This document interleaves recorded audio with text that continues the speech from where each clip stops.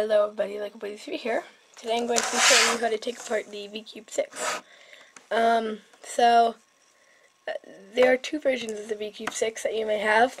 The original version, which has a clicking mechanism that's really annoying, and then the pillow version, the VCube 6B.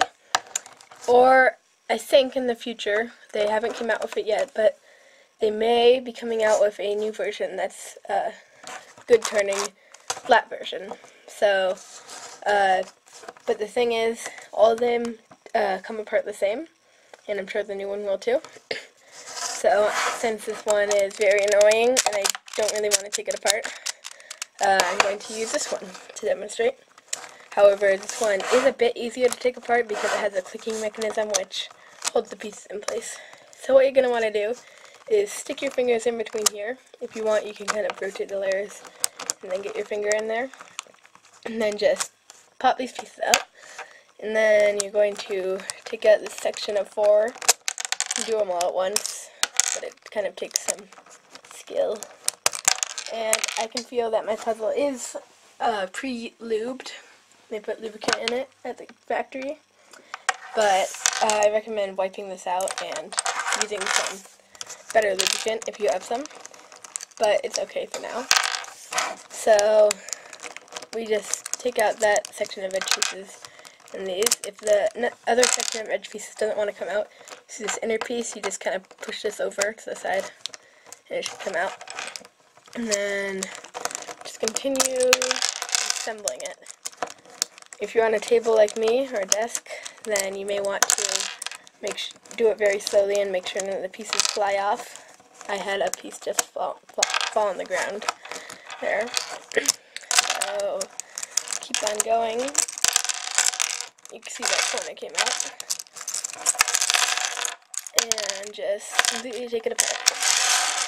Once you get to this stage, you can kind of turn one layer and then turn another layer, and you see that section just came out.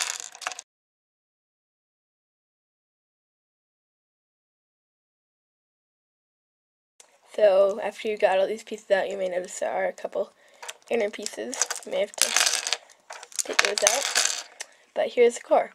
If you have the standard, the old version, then you won't have these little circles, and you won't be able to do that. But we'll just take these off for now.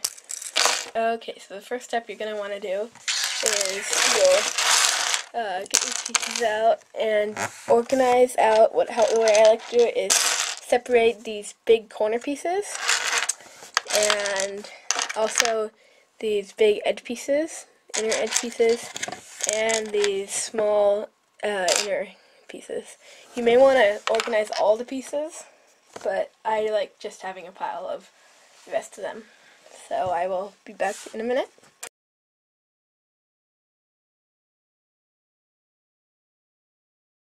Okay, so once you get all the pieces sorted out, as you can see over here, I have 8 corner pieces, 12 inner edge pieces, and a whole bunch of these little pieces. For the bigger pieces, I recommend counting them and make sure you have all of them. But for the small pieces, just go through and find as many as you can. If there are 1 or 2 in their big pile, it won't mess you up. So now you grab the core, and if you have one of the newer versions, you have to snap on these pieces. So do that real quick. One other note is if you took the core completely apart, you need to make sure that these little circle pieces, the bump is on the right side, but as long as you're careful, these little notches are different sizes, and as long as you're careful, they'll fit in the right ones. So once you have this, you're going to be making one section, 1/8 of it, right, like that. And then I'm just going to let you do all the rest of the sections by yourself. So, first thing you're going to do is grab one of these inner edge pieces and stick it in there. And then you'll find one of these smaller inner pieces, one of the bigger ones and one of the smaller ones. then fit them in each other. There we go. And then just kind of have this piece right here and slide them in. There we are. It may take a bit of work to get it in there. But then you just get the other one. And one more note, this will be a bit easier with the old version because they have little bumps which snap these pieces into the core. There we go. And now we find a side that's a center that's perpendicular to it, like that, and we put this one in too. Okay, here we go. And now we will set this side down. You may want to hold it by the top so it doesn't roll off. But now you're going to find a piece that looks like this. It has this little piece and then it extended out and it has a little hook on the bottom. It also has this little indent right there. And you're going to put that on right there. And then you're gonna see a piece like this, but there's actually two different types of these pieces. One is a mirror image. If you just put the open hole on the bottom, you'll be able to tell them apart easily. And then you just put one on right here and one on right here. And so you just do that. And then you get a piece that looks like this that has this big hook. And as you can see, that fits right on, oops, not if you knock it off. It fits right on here. And then you'll get two types of edge pieces. This type, it's bigger, and then this type that fits inside of it. And just put that in right there.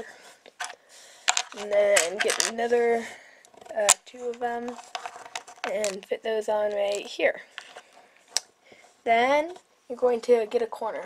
And just a note, if you're going to put this together scrambled like I am, then you're going to have all of the corners facing the same way in relation to each other. So like, if I put on this corner, it's white, so, and I have white down, and all the other four corners will have to have white down and like orange right here, these four, and just basically put on all the corners in solved in relation to each other. So I'm going to just put this on here, and at this point we can kind of set it down.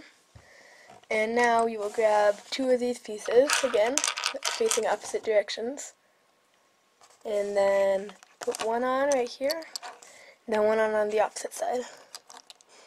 So once you get it to this point, you can grab one of these pieces, well actually two of these pieces, and you want to set the one on this side on like this, and so it just goes right behind there. Turn my light on. And then the other one on just the opposite of that, like this, and set it on right there. Then we'll grab one of these bigger edge pieces and set it on here. Next, you grab two of these pieces. This was the first piece that you put on, and put one right here, one has the logo on it. And if you have the little bump right here, it may be a bit more difficult to put it on. The way I like to do it is to just kind of slide it, put it here on an angle, and then just slide it down. Then, next piece, you're going to get, again, these two pieces that face different directions. Get one of each. And then you're going to be facing these up. And so just put one in, and if it's the wrong one, then it'll be it won't fit in, so just slide that around onto there. And then put the opposite facing one onto here also. And then you'll grab one of these smaller edge pieces and just slide it onto there. Once you have this section of pieces, you're going to want to push these together kind of and make sure they won't fall apart, because it's very likely that they will be able to right now. And then you'll grab one of these larger inner edge pieces. And just push that and slide it right on into there. you may want to push everything back together again. And then you will be putting in the two small inner edge pieces, small inner pieces right here and two small pieces right here. Okay, so once you have one section, again, you're going to want to push it together and make sure they're all in place. And then you're going to just repeat the same thing on every single corner. So put this up, and then you'll build a section right here. Then you just build up all the pieces and keep going. And at the start, again, you only have to put up one right here, one little section. So come back here and pause the video once you are putting in this piece on your second to last eighth piece. Okay, so once you got to this point in the puzzle, unlike on some other large V-cubes, on the other ones you would put the corner in first and then put in this piece. But because, I don't know why they did this, but they made the corner stock and the base of the corner really small, and so you don't actually have to do that with this puzzle. So just fit in the large edge right there. You can grab these little section of pieces and build it up. Okay, so after you got this, put in the corner, making sure you have all the colors lined up right, and it'll fit right in there. And then you can grab the edge pieces.